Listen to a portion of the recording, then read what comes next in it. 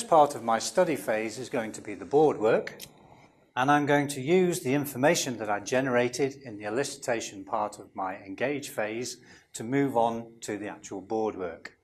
What I'm going to do is to show the structure of this particular tense.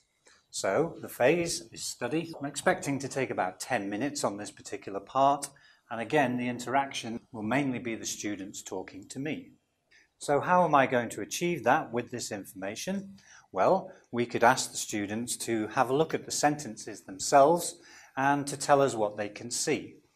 If we look at each of the first words in here, then at this level I should hopefully be able to elicit from my students what each of these words have in common.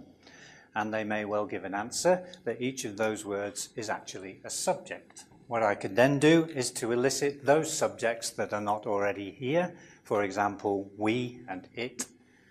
And those subjects are followed by this second word, am, is, and are.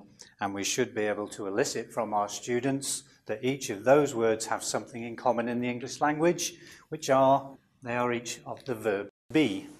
Finally, we can look at the third word in each of these and find out what they have got in common. And the most obvious thing that they have in common, despite some spelling changes, is that they end up with ing. The thing that goes before those ings is some form of verb, to sit, to listen, and so on and so forth. And so the third word is the verb plus ing.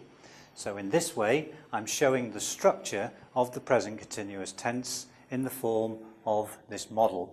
Subject plus verb be plus the verb ing.